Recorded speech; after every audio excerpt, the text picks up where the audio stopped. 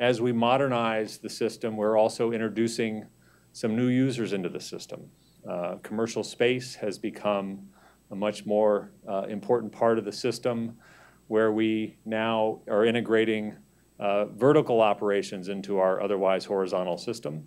And of course, unmanned aircraft systems are in the process of being incorporated into our system as well. When you fly an airplane, you do three things, actually.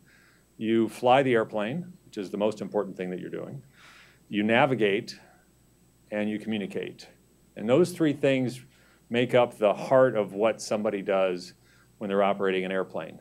Now, if you compare that to driving a car, communication is not a big part of what you do, but it's a very big part of what you do when you fly. Navigation started as a very, very basic thing: dead reckoning, pilotage, looking for landmarks on the ground. We now have things called VORs. We have about 1,000 of them in the US, and they're basically beacons that your airplane can talk to and tell you in what direction is that beacon.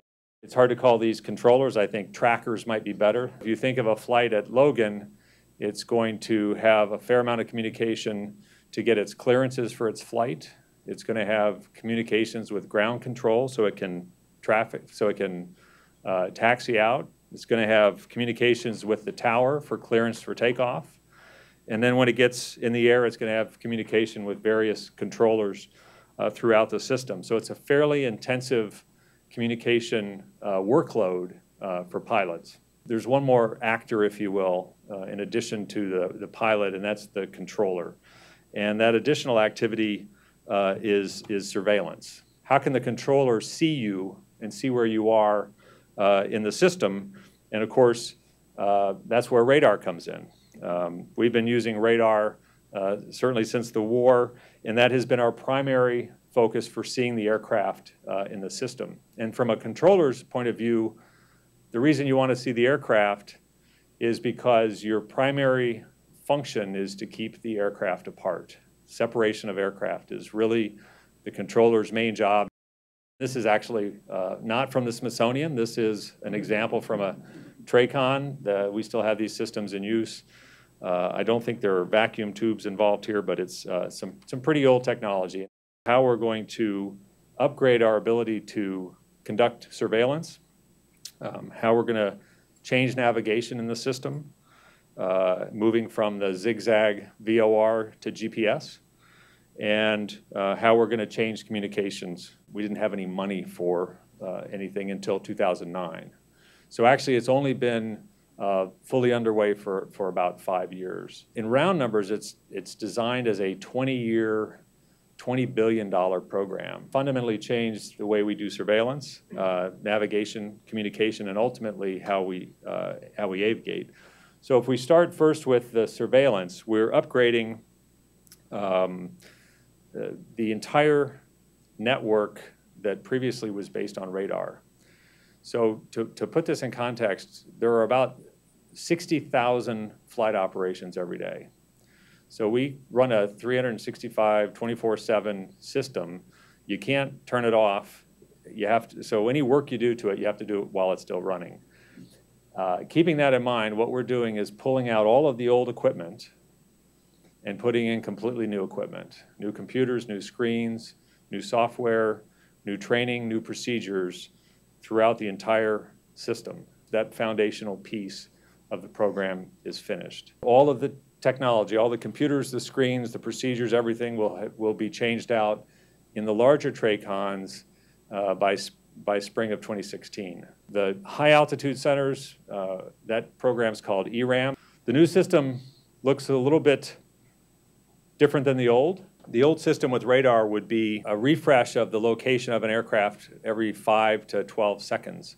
The new system, which operates on ADS-B, which I'll talk about in a minute, basically gives you instantaneous awareness of where the aircraft is. And this allows you to use much more precision in directing air traffic and controlling aircraft. But it is replacing the radar, and it is giving us that almost instantaneous. It's about a 1 second awareness of location. So that very important and expensive piece of the infrastructure is now complete.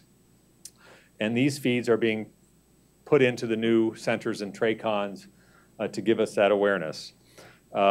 We have already seen some benefits from this, and it gave us much better visibility of aircraft in mountainous areas in ways that radar can't do, and led to a very significant decrease in fatalities in Alaska. Navigation. This is the electronic bonfire. This is the VOR. We have about 1,000 of these in the system. We are already navigating now with GPS. So instead of moving between designated locations dictated by where the beacons are, we can create virtual locations in space and navigate with the GPS for much more efficient routings. We call this performance-based navigation. You'll hear the term PBN. But I think it's best to think of it as we've taken this old system of back roads and we're building an interstate system over it. Instead of zigzagging through towns, we now have highways that connect cities. So we're building PBN routes between cities. And then when you get to the city itself, we're redesigning the airspace in the city. So all the on-ramps and off-ramps into the airport are getting redesigned as part of this effort. We've redesigned the airspace in the Houston area using the PBN technology. There were 61 new procedures that were put in overnight. So it was an overnight redesign of the entire airspace around Houston, which means all the new routes had to be published and pushed out to all the operators. The GA community has been out in front. You can navigate by simply typing in your destination, and you get a little visual of an airplane and a little line that you follow. With this ADS-B technology, you also get traffic data on that screen. So it will show indication of other aircraft in the vicinity, and it'll show you whether they're at your altitude or below or above your altitude. You can also see weather on this. You can back it out and see where the fronts are moving. There is a huge amount of data that we have on weather, on traffic, on routings that is, again, not really networked. And so we're building that into a network, into a centralized hub system, if you will, so that data can be shared by all users, by airlines, airports, pilots, really anyone in the system.